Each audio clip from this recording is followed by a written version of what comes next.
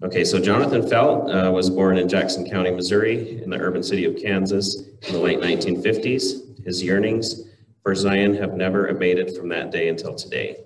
He can remember the nursery and his own circumcision, can't you? Little did he know just how strong that desire for the gathering of Israel would become as time progressed. He and his wife, Melody, have 7 children.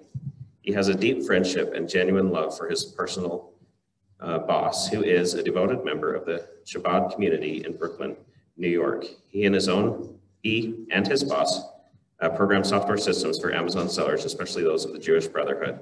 Jonathan's career in computer programming started when he was a young married general contractor in 1987. At the time, he maintained apartments and managed them for his well-to-do bosses and the Salt Lake County Housing Authority.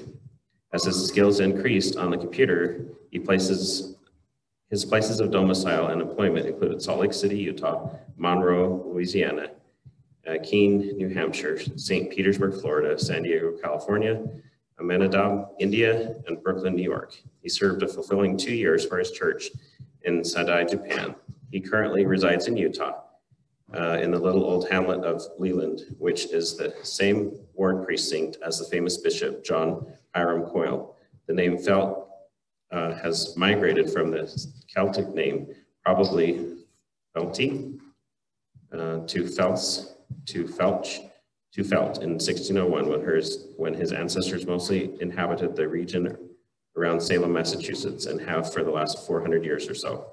His family's more recent advent to Mormonism was in 1843, when Brigham Young sized up his second great-grandfather, Nathaniel.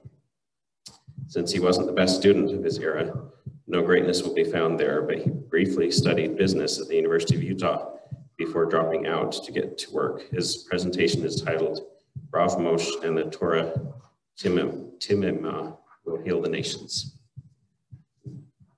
All right, we've got a timer over there, so have at it. Sorry, you have to hold the mic.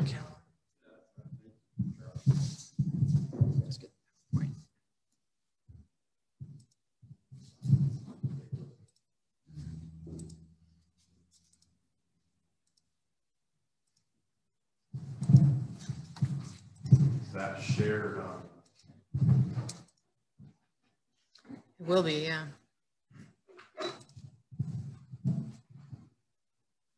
Is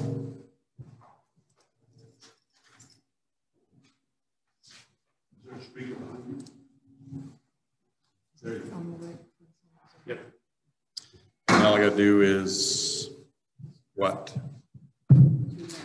Just click on it. Yeah, just Thank you. It's a little bit hot, the mic, but that's okay. I like hot mics. Rav Moshe is what we call him in Brooklyn, or should call him that, anywhere you're among Orthodox Jews. And really that word means great teacher. You won't be allowed to say anything less of Moses, that's for sure. And I'm going to abbreviate my talk because I think there's a more important message that follows me, and so I hope more people can join. But starting on 2 Nephi verses 25, verse 20, and now my brethren, I have spoken plainly that ye cannot err. And as the Lord God liveth, that brought Israel up out of the land of Egypt, Eugene and I have been struggling through learning Hebrew. And Clint, oh yes, he's here. Clint's in the back, and there's many more of us. Joshua and a few others have contributed. But look at this interesting Hebrew Jude passage. It's not been approved by the committee yet. It does go through a process. But he says it's my desire to remind you because you once firstly knew this, or you once knew this, but it could also mean firstly. And for Yehovah, not the Lord, but Yehovah has brought his people out from Egypt a second time. You notice where the comma is, because it could also mean secondly. So you have ahat, which is up the top, the second line down, which means once or firstly. And then you have shenit. Anyway, I got my time eaten up. So is his people coming out of Egypt the second time, or is it secondly and afterward he destroyed them from the unbelievers? Well, yes and yes. And so, like so many things that are in Hebraisms, it's both. And so, let's see. I do have that. I already made that announcement. We do have a committee that does Hebrew translation. You're welcome to join us. I wish you would. There is so much to learn. Biblical Hebrew is so different that most Jews today do not know it. They know some of the words. They can kind of hear it like another dialect, but they don't know it. So you're learning with them if you're working with us. And so like the King James committee, we work on it every night, and we give our comments. And I'll let Eugene kind of go over that a little bit. But I brought with me, Rhonda will know this, or yes, Green, she'll know this book very well. But I brought some of these with me because Abraham Gileadi does such a good job of showing that there are more than one timeline in Scripture, and they're both going on simultaneously. So as we saw with the Jude Scripture, God's going to bring us out of Egypt for a second time. A second time. So this has been long shown or demonstrated by Abraham Gileadi. And now we're being validated, or he is being validated. The Book of Mormon is being validated by what we're calling the Hebrew New Testament. It's very important to know what's being restored right now in front of our eyes, and that you can participate in that. I also brought some Emma hymnals, if you'd want to buy one. This is the hymn book right here. And hymn number 90 has an interesting couple of stanzas we've missed, but especially stanza 5. I love this. So this is something you once knew that you forgot about the Spirit of God, like a fire is burning. You forgot it because tradition has overtaken you, time has overtaken you, decisions have overtaken you. It's a little microcosm of what's happened to the church generally since Jude was on the earth. Who was Jude? He was the brother of James. Who was James? He was Jacob. He was an apostle. He was James of Peter, James, and John. He was the brother of who? Yeshua. Yeshua, his brother. The book of James is amazing, and you will not be disappointed if you join us. Old Israel that fled from the world for his freedom, you've heard this, must come with the cloud and the pillar. Amen. Remember singing that in church? No. Moses and Aaron and Joshua lead him and feed him on manna from heaven again. We'll sing and we'll shout. Okay, if you haven't sung it, why? What's wrong with that verse? Sounds kind of cool, doesn't it? Kind of break things up. Maybe they didn't have room. Maybe they didn't have room for that little paragraph at the bottom. I don't know. Or maybe something else is going on. All right. Verse 20, the second half, and gave unto Moses power that he should heal the nations after they had been bitten by the poisonous serpents, if they would cast their eyes unto the serpent, which he did raise up before them, and he also gave him power that he could smite the rock, and the water should come forth. Yea, behold, I say unto you, that as these things are true, and as the Lord God liveth, there is none other name given under heaven, save it be this Jesus Christ, Yeshua HaMashiach, right? Of which I have spoken, whereby man can be saved. Is the Book of Mormon Hebraic? Well, yeah. Yeah. And here's an example like this. Wherefore, for this cause hath the Lord God promised unto me that these things which I write, who's that? Who's I? It's Nephi, right? Which I write shall be kept and preserved and handed down unto my seed from generation to generation. Whose seed? The remnant of Jacob.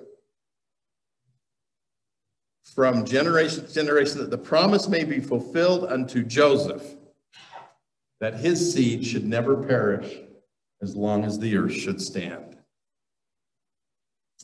Well, which Joseph? Yes and yes.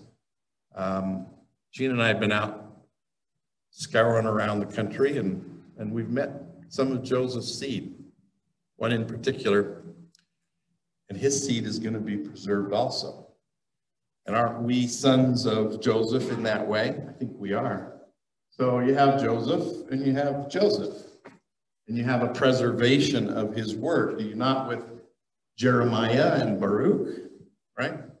Remember the fun story of Jehoiakim, the king, and Jeremiah sending Baruch to see the king, and the king, he read it to the people as how it goes. And this is God's word coming from Jeremiah.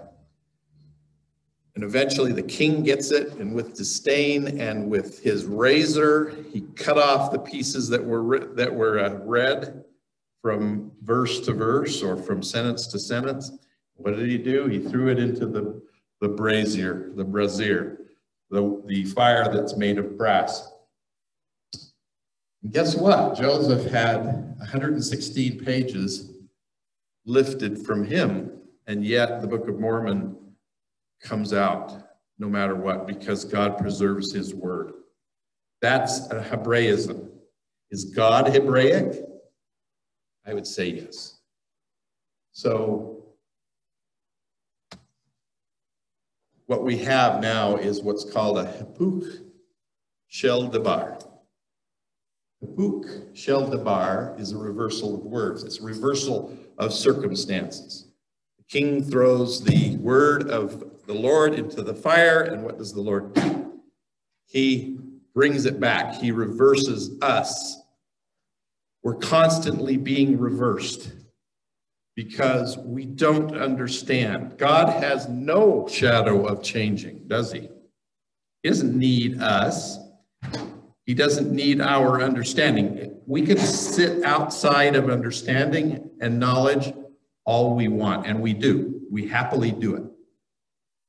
Every good endowment, every completed gift is from above, and it descends from the Father of light, which does not end. He's never pressed out in him. Neither variableness nor shadow of reversal. Is that a Hebraism? Absolutely. Wherefore, these things shall go from generation to generation, as long as the earth shall stand, and they shall go according to the will and pleasure of God. And the nations who shall possess them shall be judged of them according to the words which are written. I've seen other nations. I've seen how they preserve God's law, his instructions through their law. Even India conducts every scrap of business in English. English law is based on, goes back all the way to Moses, doesn't it? For we labor diligently to write and to persuade our children and also our brethren to believe in Christ and to believe and to be reconciled to God. The Hebrew James does not use Christ as a word. They do not use this, the Greek. They use Yeshua, HaMashiach. For God, he uses Elohim properly, or Yehovah properly. There are a lot of people that get a little cringy about the word Yehovah. Why? I think it's because of tradition. It's on the record with the pronunciation, with the vowel points. Go ahead and say it. Yehovah, not Jehovah. Use the Y. Okay? Gileadi got it right, by the way. He used Yehovah. or Jehovah. So, for we labor diligently so here we go. We labor diligently to write and to persuade our children and also our brethren to believe in the Messiah and to be reconciled to Elohim. We know that it is by grace that we are saved. After all we can do. Is that a Hebraism? Absolutely. After all we can do. In Brooklyn, you have these what's called mitzvah tanks. And they are wonderful mobile outreach centers that allow my brethren, my Jewish brethren, your brothers, the seed, the remnant of Jacob, right? Those that are doers of God's word, or they do mitzvah.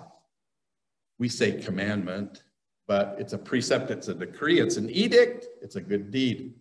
It's an act of kindness.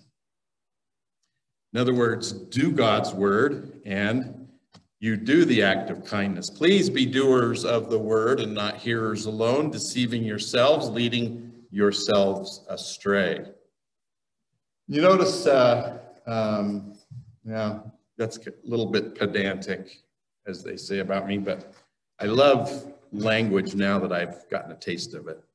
And there's even a connection, I think, to Japanese, which we could talk about if you ever wanted to. But whoso, and this is kind of one of those funny scriptures that Zarahemla Foundation, others will use because it seems to kind of get close. King James is close. And we say, that must mean Torah, right? That must mean Torah. But whoso looketh into the perfect law of liberty. What's a perfect law, by the way? Isn't that Torah Temimah? Isn't that what James referred to as the pure, innocent, perfect, fulfillable Torah? Yeah, perfect law of liberty. Why liberty anyway? No idea why King James decided to use that word. And continueth therein, he being not a forgetful hearer, but a doer of the work. This man shall be blessed in his deed. That's pretty close. But what does James say? Yaakov. Whoever examines himself by the pure Torah, Torah Temimah, which is the law of the inspector. Who is the inspector? That's the chief high priest of Aaron, isn't it? The one that inspects the sacrifices. And if he, and it's also the Lord, obviously, the priest stands in for the Lord to inspect the physical sacrifice so that your sacrifice, that's higher sacrifice, that with the broken heart and the contrite spirit, is inspected to make sure that it's good, it's worthy. And if he will stand according to the law and not hear it in forgetfulness, and if he will labor to do it, his blessings and happiness are in his deeds. So we do use Torah, and we use Torot for instruction or law. So my deceptions or progressions, there are many. I tell you, if I can encourage you to get out and be deceived, I think that's a good idea. Don't hold back. Don't worry about it. You can't progress without it. You can ask me any question you want about my deceptions if you're interested. And notwithstanding we believe in Christ, we keep the law of Moses and look forward to with steadfastness unto the Messiah until the law shall be fulfilled. We have all manner of excuses about the law being fulfilled. We use all different kinds of grammar to justify our precondition that it was done away. But there are other viewpoints, believe me. Hebrew Matthew says, and at the time Yeshua said to his disciples, do not think that I have come to annul the Torah, but to fulfill it. Truly I say to you that until heaven and earth depart, not one letter or dot shall be abolished from the Torah or the prophets, because all will be fulfilled. I don't see that has happened yet. So I don't see how we get away with saying it's been done away and I'll give you $100 if you could show me who ordered you to do away with the law of Moses. Show me. Show me. Other than maybe a Catholic Pope along the way, and maybe our traditions. Perfect and imperfect. There are two grammar conditions in Hebrew, only two. Now in modern Hebrew, they've added our third, which is future tense. They have two. It's either perfect or imperfect. It means it's been fulfilled, done. Imperfect means not done. Future perfect, it's another form of perfect, sounds like it's done, but is yet to come. Okay? Believe me, it's there. Come and study with us. If you remember some of those interesting passages about something about the law being fulfilled. For as this end was the given law, the law for this end, now that's an interesting word, end, was the law given, wherefore the law hath become dead unto us, and we are made alive in Christ, the Messiah, because of our faith, yet we keep, because of faith. That's another key word. Is that Hebraism? Yes. Yet we keep the law because of the commandments. Wouldn't it be a good idea if we probably did that ourselves? A little bit of err on the side of caution instead of assuming we've done a higher thing somehow. And we talk of Christ, we rejoice in Christ, we preach of Christ, and we prophesy of Christ. And we write according to our prophecies, that our children may know to what source they may look for remission. In Hebrew, James, moreover, in truth, when faith is without good deeds, faith itself dies. And if you will say, you are the man of faith, and I am the man of deeds, I will determine your faith from your deeds, and I will declare my faith from my deeds. Mind your own business and do your mitzvah. Do your commandments. Do your good. Don't do the low mitzvah, the don't do's. Do the mitzvah. Wherefore we speak concerning the law, that our children may know the deadness of the law. And they, by knowing the deadness of the law, they look forward unto that life which is in Christ, and not for what end the law was given. Remember the end of the law.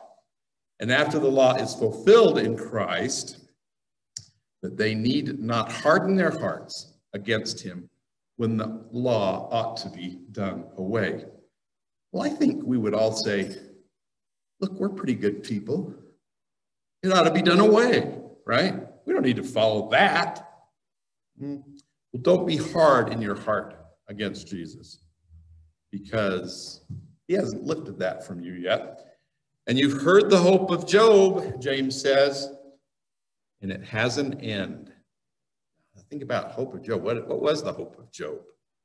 Didn't he see God after all his trials and through all of that? His hope was seeing God. It has an end in my Lord. You have seen him. You're reading that and you're saying, well, I didn't see him. But guess what? You will. And your hope is in seeing him. So you will fulfill the law of Moses. You haven't yet. Jesus may have. You haven't. And now behold, my people, ye are a stiff-necked people, wherefore I have spoken plainly unto you, that you cannot misunderstand. And the words which I have spoken shall stand as a testimony against you, for they are sufficient to teach any man the right way. It's all there. The instructions are there. You don't need any more. For the right way is to believe in the Messiah and deny him not. For by denying him, you also deny the prophets and the law. Doesn't that sound a little bit familiar? Now behold, I say unto you that the right way is to believe in Christ and deny him not. And Christ is the Holy One of Israel. Israel, guys. We're Israel if we want to be. If I want to be a Gentile, I can be a Gentile for as long as I want. I don't want to be a Gentile anymore. And inasmuch as I shall be, it shall be expedient, you must keep the performance. Ye must, notice how he's talking to you. Ye must keep the performances and ordinances of God until the law shall be fulfilled, which has been given unto Moses. Now, maybe I haven't done a very good job of saying it hasn't been fulfilled, but you guys know it hasn't. So Jude, the brother of James, the brother of Jesus, said, Jude, Yehudah, servant of Yeshua the Messiah, brother of Jacob, Yaakov, to you that are sanctified in God the Father, preserved in Yeshua Messiah, and to his called ones, to you increased grace and peace and love. Peace, that's Hebraic. I gave my whole heart, throwing myself into writing to you, my friends, regarding the matter of our salvation. He's writing to you just like Moroni did. He's writing to you as if he's from the dust. Our salvation that is equal to all of us and necessary. And I write you and to warn you that you will contend and dispute the faith once given to the saints of a former time. You will have to fight. Maybe not other than peacefully, but you will fight. Book of Commandments, chapter 4, verses 5 and 6 to conclude. And thus, if the people of this generation harden not their hearts. And by the way, this passage from the Doctrine and Covenants was never there. So it was never in the Doctrine and Covenants. It was never there. Somebody took it out. Why? I will work a reformation among them if they do not harden their hearts, and I will put down all lyings and deceivings and priestcrafts and envyings and strifes and idolatries and sorceries and all manner of iniquities, and I will establish my church. Church. It's not a corporation, I don't think. Maybe, but I'd rather have a congregation with you, something like this. That's what I'd rather be involved in. Like unto the church which was taught by my disciples in the days of old. You notice how we talk about it, but do we really do it? Do we even know what we're talking about when we say teaching like the disciples of old? Do we teach Torah? I don't think so. It's been done away, right? Law of Moses, all that stuff. And now, if this generation do harden their hearts against my work, behold, I will deliver them up unto Satan.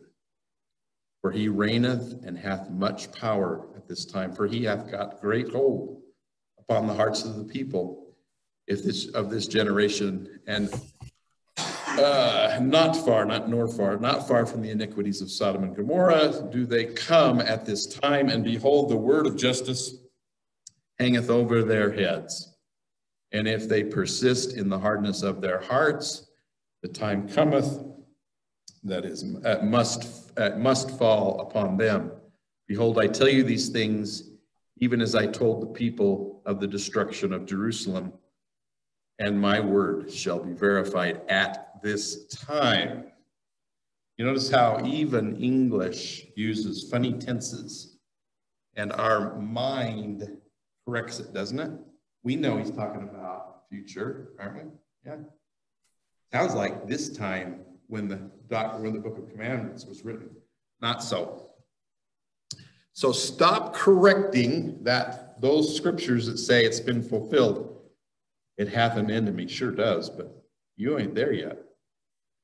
And it hath hitherto been verified, as it hath hitherto been verified. So, I put a little note down here. I can't get into these things.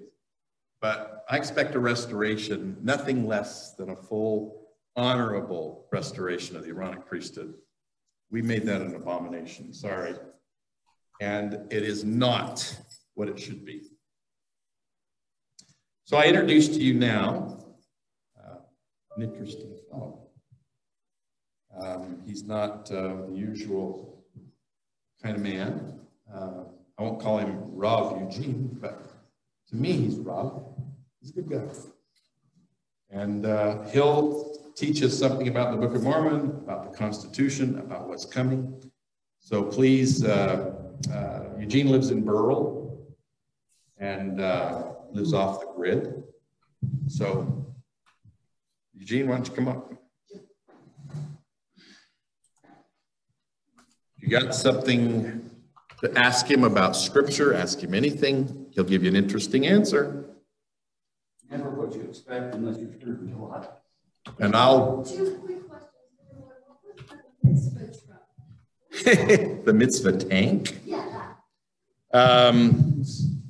It's a place where they do outreach. So if you were a Jew like me, I'm constantly hit because I look like a Jew. And so they'll say, come in and let's tie the tefillin on you and do all the other things that they do. Your name is Jonathan. So then I say, well, I'm a Gentile. Are you sure? And anyway, that's what they do. So they take you in. It's like a little portable temple, place for them to preach to you. To bring back the lost. To bring back the lost. And they're doing a good job. Yeah, they're doing a good job. They're the only missionary group I know of. Jewish missionary. The envoys. Yaakov was a shliach, right?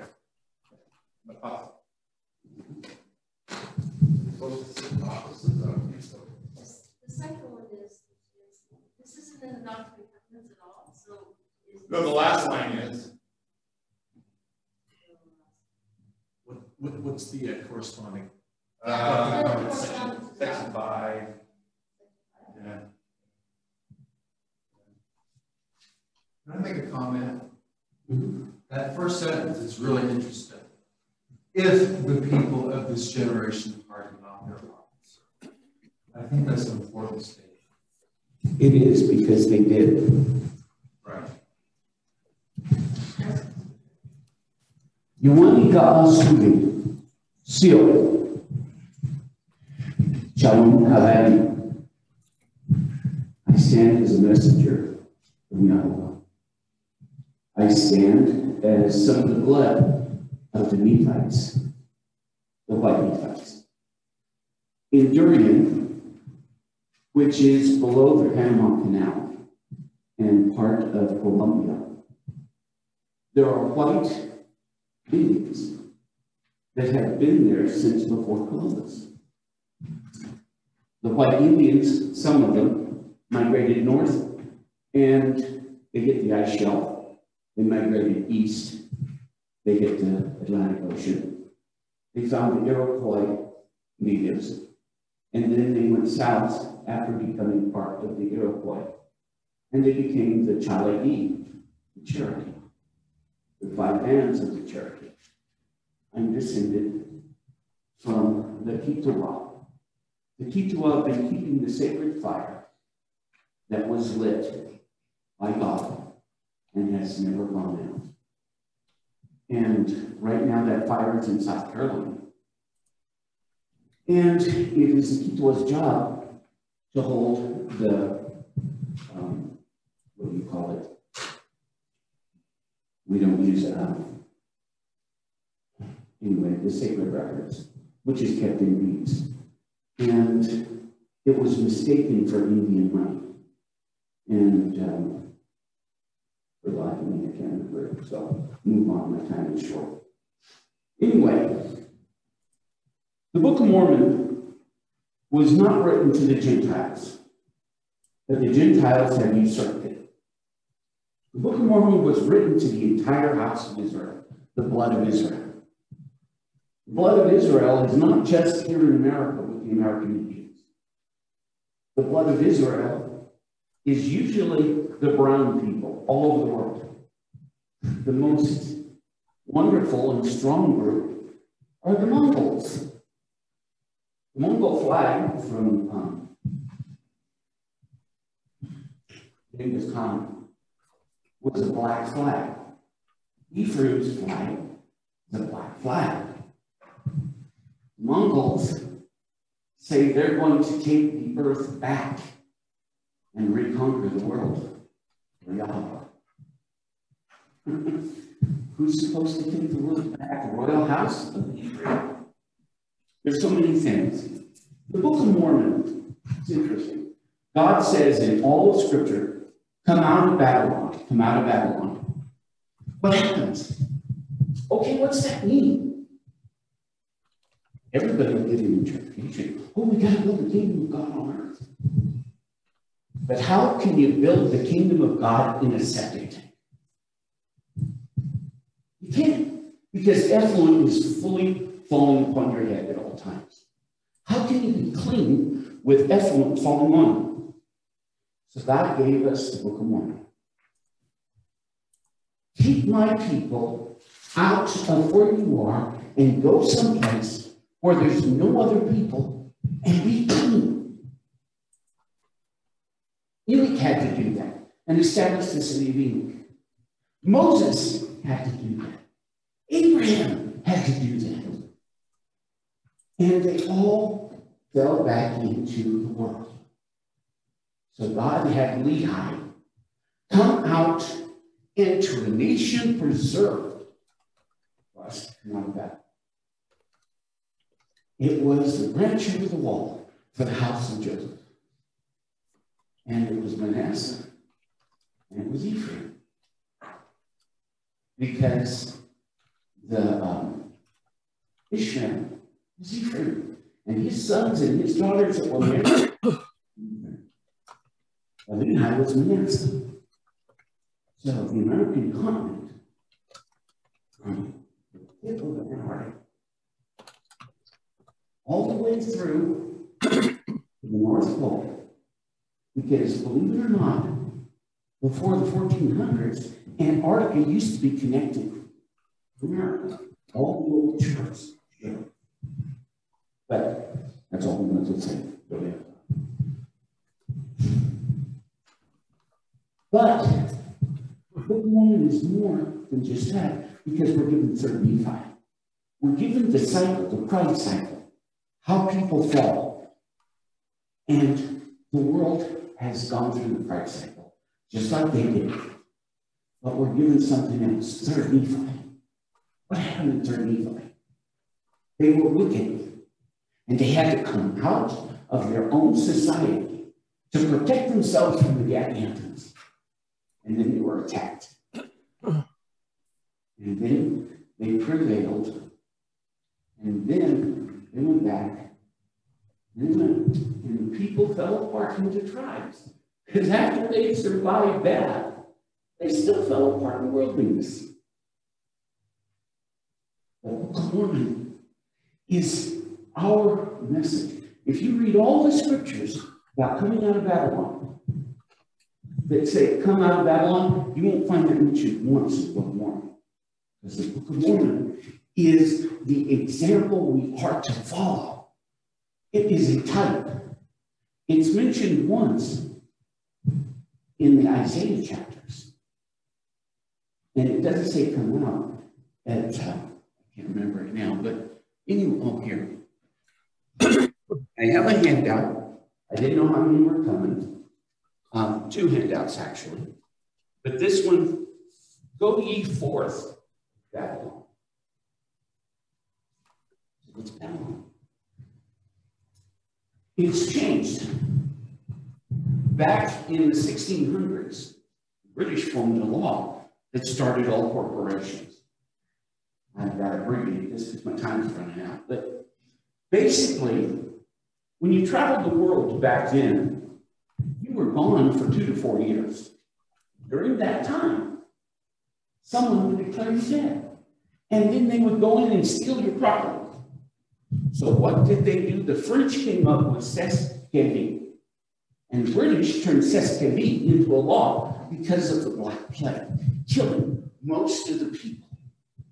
And after they died, they had problems getting the estates to the owner's descendants. So what they did is they passed this law and said, if you're declared dead and you can prove that you're the relation that's the inheritance or you're alive, you're not lost at sea, you're not dead, then you get your inheritance back and reparations for all damages that you've lost. Interesting law, beautiful. What does that matter today? Back in the Civil War, the United States became bankrupt, completely bankrupt. So in 1871, They went to get along. And the whole world laughed at them. You guys went and created your own nation, and now you want to come to us. You still owe us money from the last war. So how are you going to pay us? And then the Pope said, England, give America the loan and we'll pay it. So the United States of America became a corporation with all of the same offices and officers and everything as the original, but it was no longer the United States of America. It was dead. It was a corporation. Now, that corporation has licensed all corporations. All corporations, because way back in the original founding, the only person people would trust was the Pope. So the Pope, if you know anything about corporations, corporations do not have an owner. They have a CEO. Why?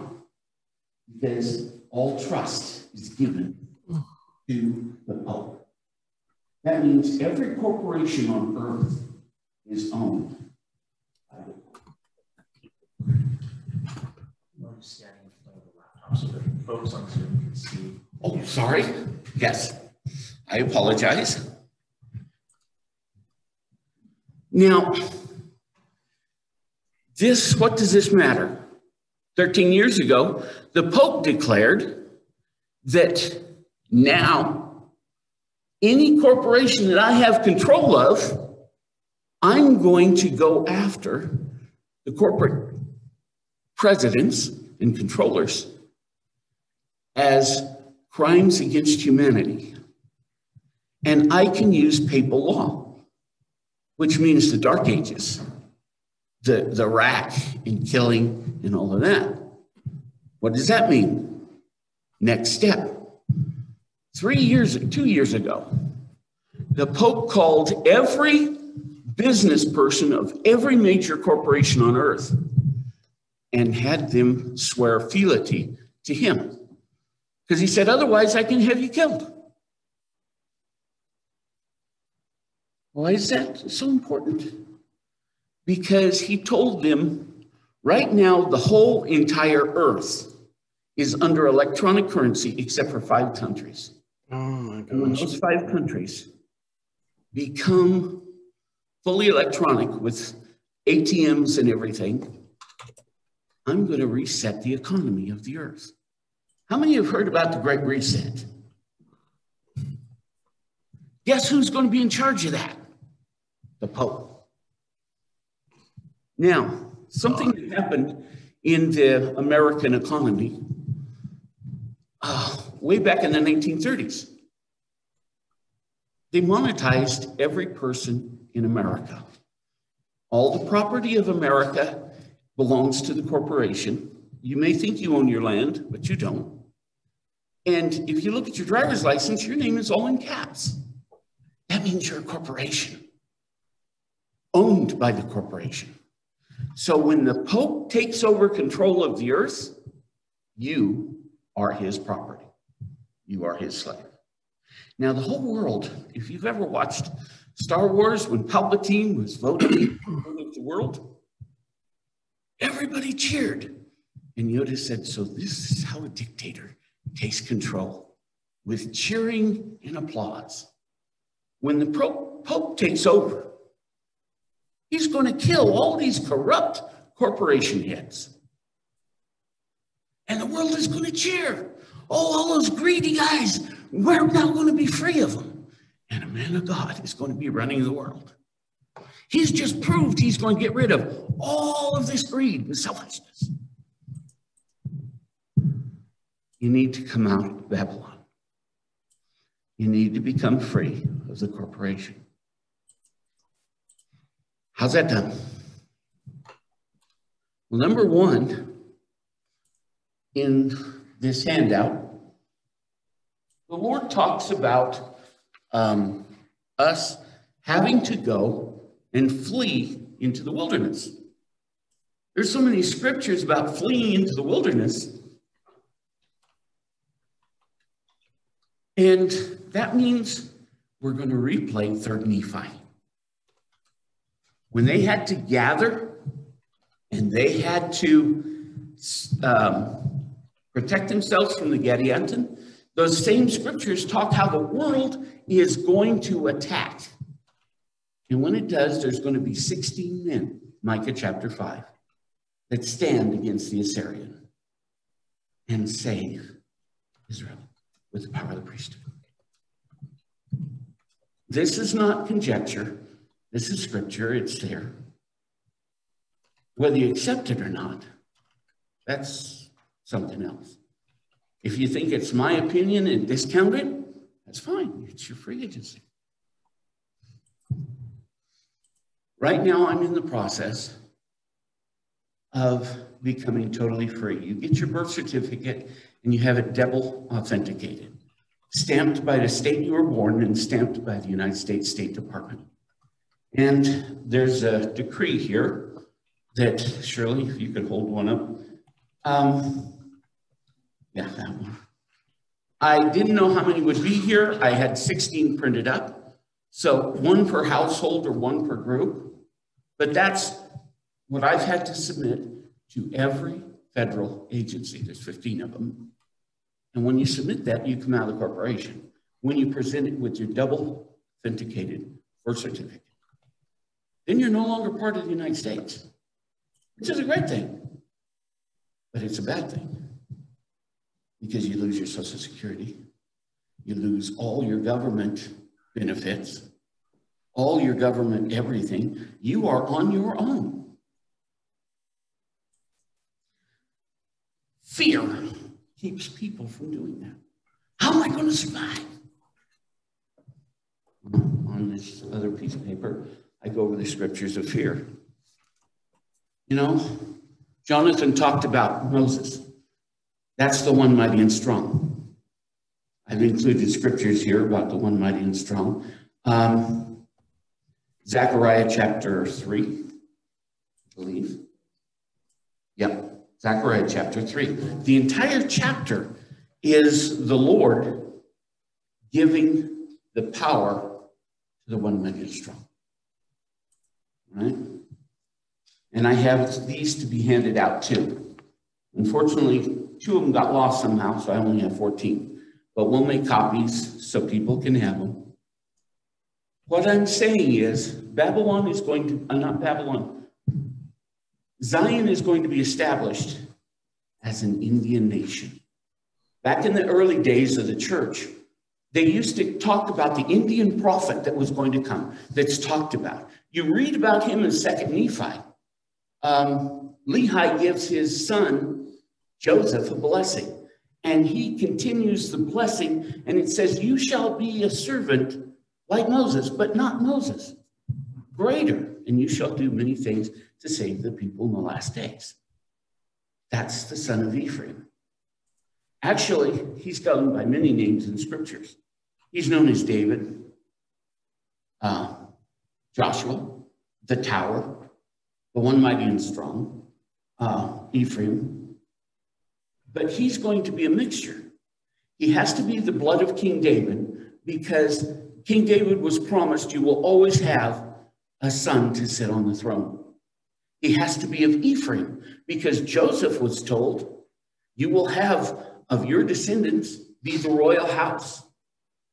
That means Ephraim and Manasseh because that's Joseph's bloodline. Then he has to be Levi. In Ezekiel, we're told he has to meet with the Lord every day in the east gate of the temple that's coming. And he has to perform sacrifices. For everybody that says sacrifices are done away, God in Ezekiel says, I'm going to have you do sacrifices. How can they be done away if God in Ezekiel says you need to do the sacrifices and put blood on the altar and do all this? Then in Malachi, God says, the sons of Levi will give an offering in righteousness. We have to come out of Babylon. Moses gave us in Deuteronomy, and Nehemiah, when he dedicated the temple, gave the same blessing. when the children of Israel that have been spread throughout the whole earth offer the offering in righteousness and return unto God, then is when God will save his people, gather them back to Israel, to the lands of their inheritance, and then God will come. In Exodus, we are promised, if you keep these commandments that I give you here this day, I will walk among you. I mean, any other place in Scripture, any other place in Scripture where God says, do this and I'll walk among you. Everybody is saying, God, we're waiting for you. We're waiting for you. And the Lord has told us in Scripture, you want me to come? This is what you have to do. But are we doing it? No, that's been done away. Well, you can't have it both ways. You can't say, oh, it's done away, Father, so we don't have to do it, but we want you to come. Well, the Lord has told us in Scripture, come to me. Keep my commandments. Do what I have told you to do here, and I will walk among you. You know why we're going to go into the wilderness? Because people have been so stubborn, and people don't obey until the day they're uncomfortable. So when everybody is dying, they're killed in the great nuclear war that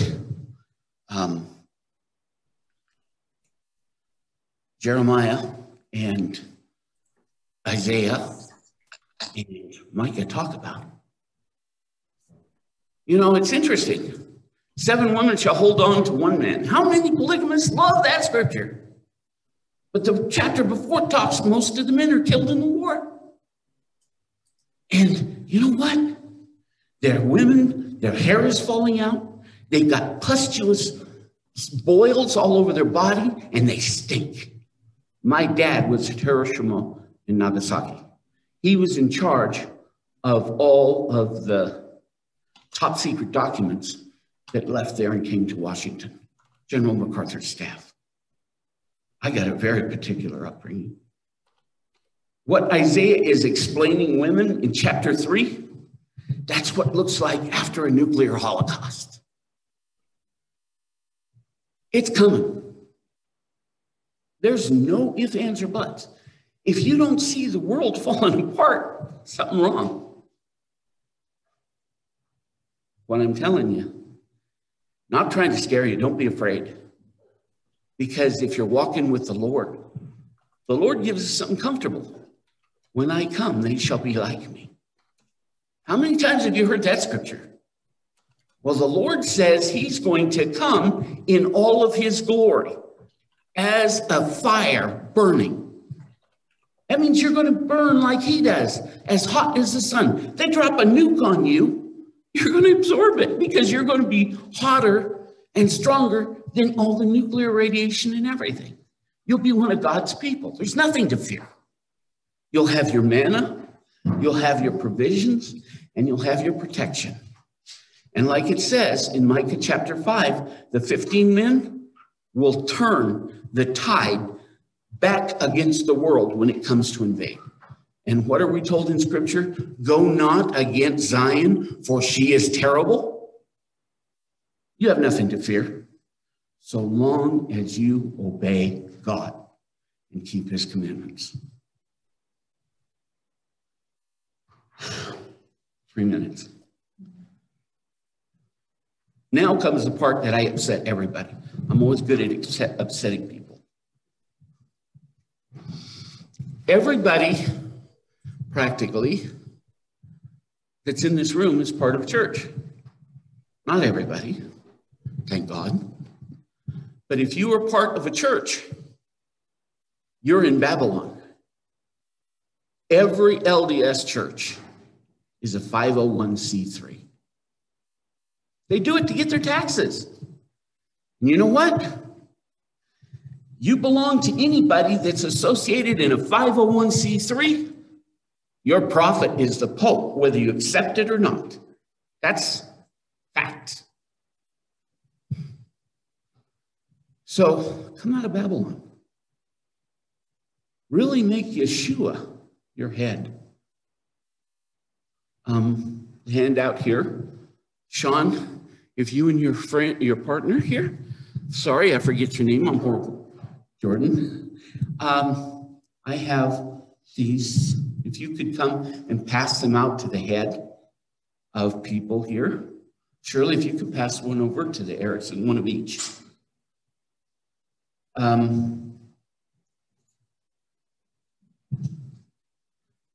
Now, there's a small one and a big one, yeah. One to the head of a household, or if you're by yourself, just, you get 2 documents. One is what I have declared to bring myself out of the corporation. Still not 100% complete, but right now, as I stand, I am not a U.S. citizen. I am a non-citizen national. That means I'm an American, but I don't belong to the American corporation. And I pray you do, because I'm establishing a tribe that is going to be without the United States, not within their jurisdiction. So when everything hits, as it is going to, there will be a place that you can come that will not be in the United States. And you will be one of the tribes of Israel. As you'll read in my document, that I have given my jurisdiction to Yehovah, the first jurisdiction of Adam. The American corporation declared everybody dead and lost at sea.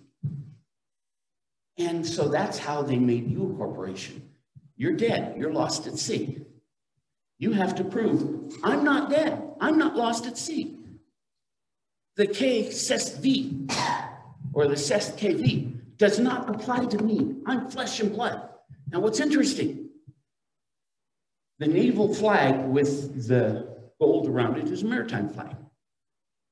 But me, I'm descended from Adam, who was made of the dust of the earth. I am earth. I am not at sea. And as earth, their corporation is a corporation over people at sea. Come out of Babylon. Take the message of the Book of Mormon so we can gather as a people that will be obedient to Yehovah and keep his commandments, so he will walk among us, and a pillar of fire will dwell over our heads and protect us. My time is up. I say this in the name of Yeshua, Mashiach, HaMashiach, and his father, Yehovah. Amen. Yes. I have a question. Mm-hmm. You know, Eugene, I appreciate your address. You were making one of probably the most powerful statements on what you're wearing. Would you stand out here and show them your Zitziot? Okay. The Zitziot are really the most powerful statement to me you're making. Because you're telling me you're loyal to God and the Torah. And that's your first loyalty. It's not to any man-made institution. Right. And so what you're saying to me with your Zitziot is that you're trying to be Torah observant, you're trying to follow the Torah commands and the law of God. Mm-hmm. And you're a citizen of God. You're not a citizen of an earthly institution. That's right. So that's really the most powerful statement that you're making to me. Every government of man has failed after a few hundred years. The longest was the Roman Empire, 1,000 years. But they're gone. One kingdom, the Babylonian Empire, was established by Nimrod, made himself a god. His wife, Semiramis, started the virgin birth thing. When she got pregnant, oh, the son impregnated me. That was my god husband. No. But all the holidays we celebrate go back to them. And there's been one shadow government behind every government since that time, the Masonic Order. And they have run all governments. They come and go, but the Masons stay there behind the throne.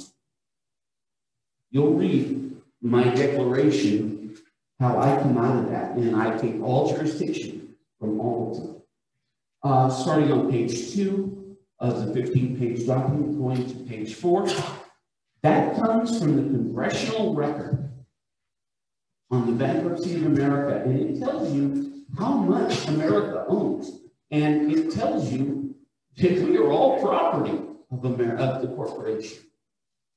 So anyway, yes, there's so much.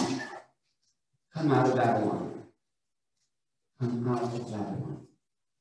And I hate to say this because Yeshua told his disciples when they condemned somebody, they wouldn't follow after us. And Yeshua said, condemn them not, for those that are not against us are on our part. So I'm not condemning any church out there, any religion. But you have to realize, any religion that's a 501c3, no matter what they believe, they're beholden to the Pope. Any other questions?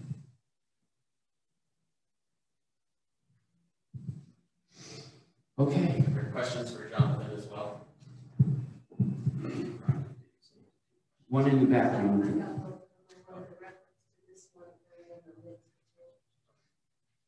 I have a question for Jonathan. You mentioned a connection with Japanese, and Oh, that's my favorite. Good question.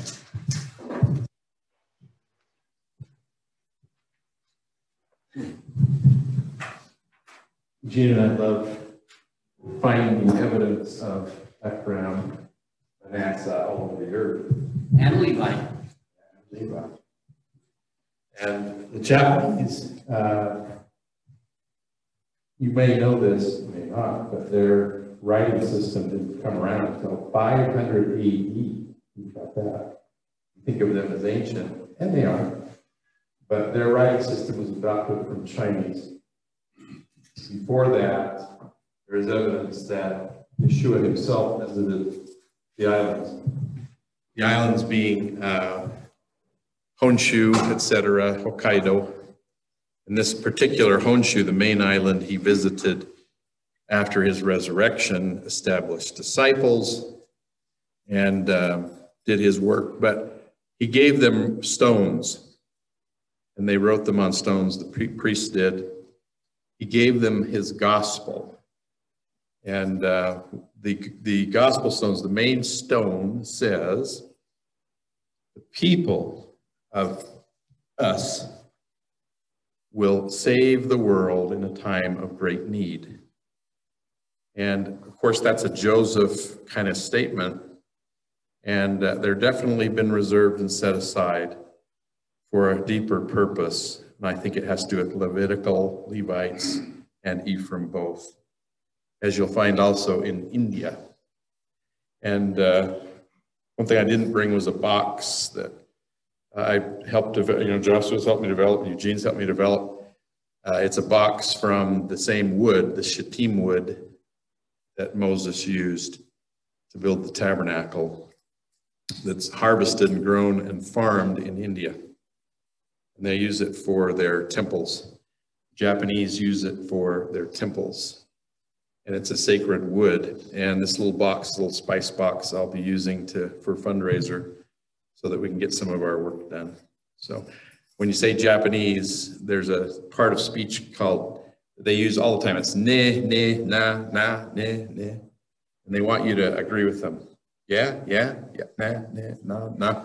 Hebrew has the same nah. Do this, nah. Do that, nah. And so I think, to me, that's a connection. Anybody else? You mentioned something about going out and being deceived, etc. I kind of agree with you in that if you're not willing to be deceived, you won't progress too much. Yeah. Well, progression, Joseph taught us was, at least in 3 levels anyway. You have the telestial, which is this world, generally. You have the terrestrial, which is a higher form. And there's a couple things about it. If you'll notice in section 76, there's a description of a telestial person is a liar, right? He's a deceiver. He's an intentional deceiver. And we do it all the time, believe it or not. We are constantly, intentionally deceiving one another for whatever our purpose is. Stop it. Start being honest. Figure it out that you're not pure in the Torah at all unless you're honest. You're not going to go see, you're not going to see, the Lord is not going to present you to the Father. Not until you stop it. A terrestrial person is someone that can be deceived by the cunning of men, right? The craftiness of men. It's right there in section 76. So do not be an intentional deceiver and do not deceive yourself. That's a telestial person. I definitely have those telestial tendencies. So I am deceived and I deceive. Okay? But each time I go out, I get less deceived. I can be less deceivable. Because I've tried the spirits, just as John told us. Anybody else? Farrell? Comment on that.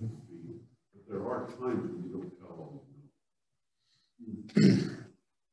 You mean like casting your pearl before swine, that kind of thing? Or like Christ, when he many times maneuvered himself out of harm's way to tell his hour.